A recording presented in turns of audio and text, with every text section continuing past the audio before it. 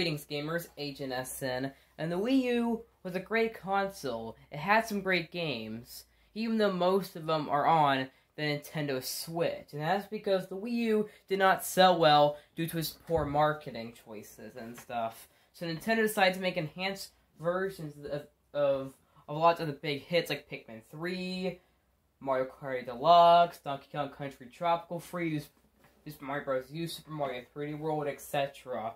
And they've been basically porting these games to the Switch with new content.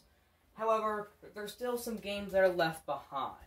So today, I thought about doing an interesting video about how likely some of the remaining ones are.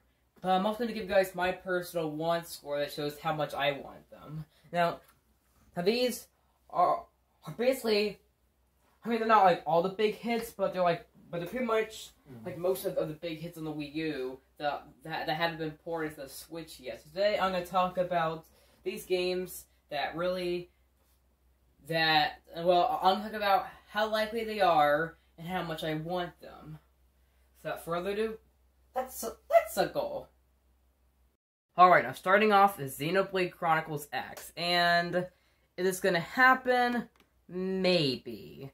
And why? Well, it's because Monolith Soft has stated before that they want to port this game, but it's too expensive for a port, and that's why it's kind of likely. I mean, I guess how I could describe it is maybe. Will it happen? Maybe.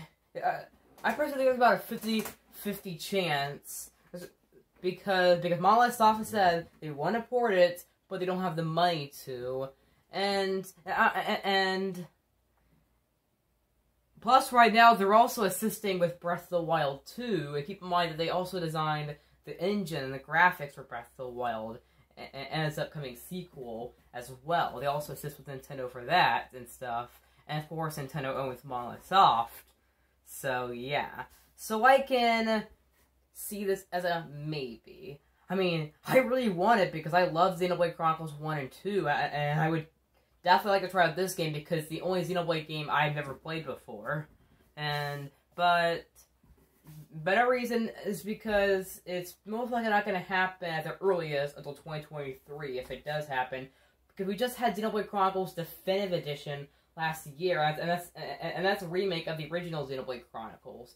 So I feel like they're going to probably wait at least 2.5 years, because Xenoblade Chronicles Definitive Edition, which is a remake of the original Xenoblade Chronicles on the Wii, and later the new 3DS, that released 2.5 years about after Xenoblade Chronicles 2, which is an original game for the Switch, and that released in December 2017. So I can see this maybe happening. I mean, if it's going to happen, probably not until 2023 at least, and it would cost way too much money to port. So, but because Monolith Soft is interested in porting this game, then I could see it happening there, but we'll have to just wait and see. But let's go ahead and give it the chance and want score. Alright, so I give this game a 50% chance. It's going...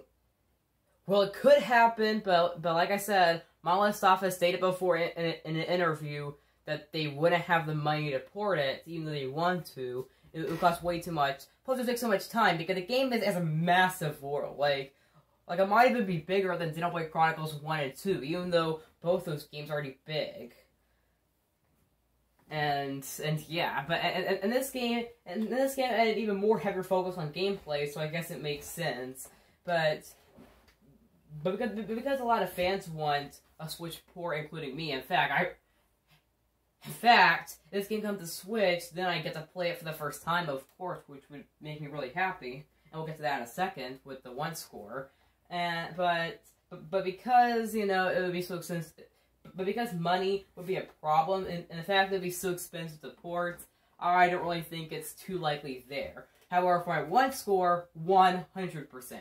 Like I said, I love Xenoblade Chronicles 1 and 2. The first game is one of my favorite games of all time. The second one is also a great game. So I would definitely be happy to play what is kind of the forgotten one out of them. and I would definitely play it no matter what if it comes to Switch. Alright, now let's go on to... Alright, now next up is Star Fox Zero. Now just like with Xenoblade Chronicles X, I see this as a maybe, because this game was developed, well, or the developer doesn't matter, but let me explain it. So the head designer of Platinum Games, Hideki Kamiya, has stated before that they're not sure about whether they want to port this or not. Always I'm pretty sure they said that before. But the reason why I'm going to put this as a maybe is because it's more likely that we're probably going to get an original Star Fox for the Switch. I only know if they want to port over Zero. And this game also had a bonus game like that that's released like a bonus for those who bought it physically, not a Star Fox Guard. And that wouldn't even work on the Switch because it's all about the Game Pass. So that gets a 0% chance right there. With this, though, I can see it as a maybe. I can also see it as a 50-50 because, I mean, well, this game was pretty polarizing. So, I personally thought I personally thought the game was average. So I give it a 7 out of 10. But you know, it's probably more likely that we're going to get an original Star Fox, and that's why I see this as a 50-50. And yeah, but because the other Platinum games that were Wii U exclusive, like Bayonetta 2, that got ported to Switch, The Wonderful 101 got ported to Switch last year. Because of that, I could see them doing this, but you know, it's more likely that we're gonna get an original Star Fox on the Switch if we get a new Star Fox, which I hope so. So, with all that said, let's go give it a score. A chance of 1. So yeah, I see this as a 50% chance, just like with Xenoblade Chronicles X. It could happen, but I'm pretty sure that the Platinum Games have said, specifically with Hideki Kamiya stating that they're not sure about it. I'm pretty sure they said that, like I said before. And maybe it's gonna happen, but you know, it's more likely that we're just gonna get an original Star Fox on the Switch. For once, though, I'm also gonna say 50%. No, like I said, a lot of people either liked or just wasn't a fan of this game, or thought it was okay. I personally thought it was average. I could describe it as between okay and good. I'd give it probably a 7 out of 10, but you know, but I'm not sure how but I'm not sure how Star Fox Guard would be even possible on the Switch, and that really is as a little extra bonus with this game, But the first person view on the gamepad, that could be reworked. However, I'm not sure how that would work in this. So yeah, it was a big part of the game. So yeah, 50% chance and 1 score. All right, next up is Wii Sports Club, and do I see this happening? Not too much. I mean, this is possible. However, and especially with Miitopia getting a remaster on the Switch, I could see it being more likely now. However, here's the thing. I'm not really sure if they want to do something with Wii in the name, so I feel like they're more likely to do a spiritual successor called Mii Sports, and make a completely new game and a spiritual successor called Mii Sports. That's, I could see happening more, but I would like to see us get ported, yes, and I would buy this for sure. So yeah, so because of those reasons, I'm gonna say this is probably not too likely, but you know, let's go give it a score. But I do want to see it happening, especially since they could get rid of the day pass, they could have better controls, and yeah, let's go give it a score. So yeah, I give this a 30% chance. Could happen, but you know, I feel like they rather just do a spiritual successor, since this was designed for the Wii U. they're more likely just to do a new game similar, and that's a spiritual successor. Yeah, 30% chance though. For one score, 80%. I only played about. I mean, I think I only played this like once or twice because I got a free day pass back when I got my Wii U first, and back in 2015. But they get rid of the day pass, have better online, and if they have better controls and stuff. Even though the controls aren't too bad in Wii Sports Club, but you know, they forced 2 remotes and boxing. That was annoying. Especially for those like me who only had one Wii Motion Plus. So because of that, I would love to see it on the Switch. 80% one score. And the reason why it's not 100% chance, like Xenoblade, is because, I mean, the Wii series games are good, and Mii games are good, but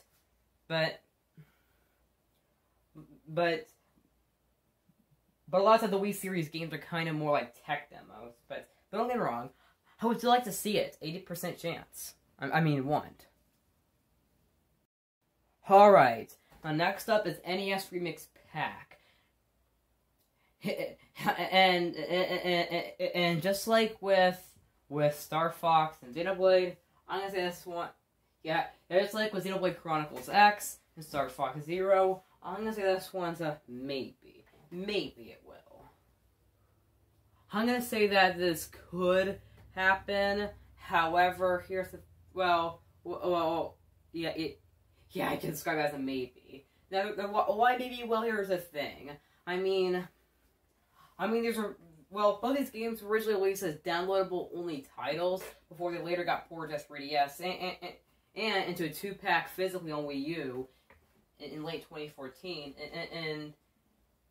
And the thing, I'm not sure if Nintendo would be interested in these importing these or not.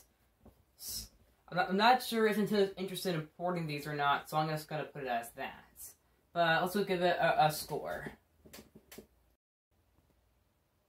So yeah, I'm gonna say I had a 50% chance.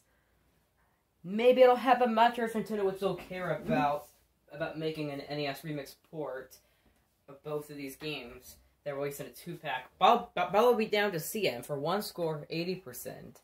I mean, I really liked both these games on the Wii U, and I don't think I ever played the 3DS version. But I would love to play these classic challenges of NES games again on the Switch, and please give us an SNES remix, Nintendo. Alright, next game. Alright, next up is Paper Mario Color Splash, and I can say I could see this as I'm sorry, Cool Beans Cruise, if you're watching this, but it's not that likely. Why? Well, because we had the Origami King just almost a year ago. I mean, the game released in July 2020, so in the middle of 2020. So because of that, I don't think it's that like we're gonna get a new Paper Mario game or ports of one of the previous 5 anytime soon. But the main reason why I don't think this is gonna happen is because I'm not sure how it would work on the Switch. You see, Color Splash takes... Well, Paper Mario Color Splash was Nintendo's second-to-last major Wii U game on the Switch, because, of course, Breath of the Wild was their last major Wii U game. But all that aside, though, what's wrong with the Switch ports, and why wouldn't it work? Well, one reason would be because of the gamepad. The gamepad takes full use in this game almost, as you use the touchscreen mechanic a lot. For something cards, you do it with the gamepad, and you like swipe them when you're ready. And and that could work on the Switch, but not sure exactly how. And yeah, and also these cutout spots, which just could work possibly, but you know, I'll let me know in the comments, or if you're watching this during the premiere, if you think. If you got an idea for how the controls would work. But I don't really see this being possible because, you know, the gamepad, and because the Origami King is too new to have another Paper Mario on the Switch, it's more likely that we're going to get the 1000-Year Door HD if we get a new Paper Mario on the Switch. Which I really hope happens, because I love the 1000-Year Door. But that, I don't think is too likely either, but I hope. But this, honestly, as a maybe, well, actually, no, not a maybe, I don't really think this is going to happen. But do I want it? Maybe. But find out, it's a chance of 1 score now. Alright, 20% chance. The gamepad, I'm not really sure how that would work, and the thing is that it's too new for a Paper Mario game on the Switch. It just had a new and original one last year in the middle of 2020. For 1 score, though, 50%. I'm not a big fan of Color Splash, but that was okay. It's definitely better than Sticker Star, which was terrible. But Paper Mario Color Splash, maybe. I mean, I probably would buy it on the Switch, but you know, but because I wasn't really a big fan of it, I don't think I want it more than others. But I wouldn't be mad at that one. Maybe I'd buy one, but maybe I'd buy it on the Switch, which I probably would. But you know, so yeah, 50%. Next up is. Alright, and next up is Yoshi's Woolly World, and I'm gonna say this one is, I'm gonna say it's decently likely. It's a most likely no, but I do think it is somewhat likely. And I'd say the chances of happening are average. It's possible we could get it, but, and this year would be the time, because it's already been 2 years since Crafted World, and because Crafted World is now 2 years old, and that game is very similar to this one, I could see them porting this there, but not really exactly sure, but you know. And I could, but I do think that this is somewhat likely, because, well, here's the thing. I mean, it was one of well, I don't know what else to say, but this game has, I mean, this game would honestly get a lot of people hyped for those who played, and for those who didn't play either the Wii U or the 3DS version, or if they played them but want new content and stuff, and those would be hyped. Like I see Nintendo having them there, and here's the thing. And here's the thing. I mean, it's only been 2 years since Crafted World, so they could make this now, and it's one of the few big. Well, the game does have a 3DS version that released a month before the Switch. But you know, because it released a month before the Switch, so not everyone got to try the new content and stuff, including me. I mean, I played this the whole way through on the Wii U, but I never played the 3DS version. I would definitely buy this on Switch for $60. But let's go ahead and give it a score. So yeah, I can see this as a 70% chance. Maybe it'll happen. Well, actually, it's decently likely. I'm not sure if it's going to happen like this year, next year, or not, but I think it could happen at some point. For 1 score, 100%. I love Yoshi's Woolly World. I liked Crafted World more, but I would definitely play this, especially since I played it on the Wii U the whole way through. I didn't really pick it up on the 3DS for some reason. So because I never played the 3DS version, I would totally buy up the new content and stuff. But now let's go on to... Alright, the next up is actually 2 games. I'm showing footage for The Legend of Zelda, The Wind Waker HD, but I'm also going to include Twilight Princess HD here, too. And I personally think these are very likely. I don't think it's going to happen this year, because we already have Skyward Sword HD coming, but I think this is going to happen either 2022 or 2023. That'd be a perfect time, because at that time, the 20th anniversary of the Wind Waker happens in December 2002. And yeah. But let's go ahead, and I think it's gonna happen too, because, you know, it's Zelda's 35th anniversary, so it could be announced this year and then released next year, but we'll have to wait and see. Let's go and give it a chance on one score. Alright, so I give both these games a chance score of 90%. I can definitely see these happening because, well, Breath of the Wild released on both Wii U and Switch, and simultaneously, and Hyrule Warriors was originally a Wii U game, and then it got ported to 3DS, and then to Switch. So because we've already gotten those two, which were also Zelda Wii U games, I can definitely see both of these coming. And they would probably sell pretty well, too. And with Skyward Sword HD coming, it could also make these more likely. For one score, 100%. I love both these two games a lot, so I would love to have them on the Switch and be able to play them portably for the first time. That's it for this video, though. I will wait, scratch that. This actually isn't the end. This isn't the end, but the next 3 games are ones I'm going to be talking about only briefly, because they're not ones I want to go in depth about. Alright, now this next one I do not want to go in depth about, and this next one is a game I hate, so I don't even want to talk about it. But yeah, 10% on this one. It's not that likely. People hated this one. It was terrible, and yeah. For one score, 0%. I hate this game right here, so I do not want it ported to the Switch at all. Maybe if it was included in a free update for New Horizons, sure, but not if it was a standalone package, no. Alright, and then there's Kirby the Rainbow Curse. This one just wouldn't work on the Switch, because here's the thing. The game's about the Wii U gamepad. You use the stylus on the Wii U gamepad to guide Kirby and stuff, and that wouldn't work because it's about touch controls. Touch controls, while it does exist on the Switch, it only exists in handheld mode, so it wouldn't work. For one score, though, 60%. I never played Kirby the Rainbow Curse, but maybe I'd check it out if it was on the Switch and stuff.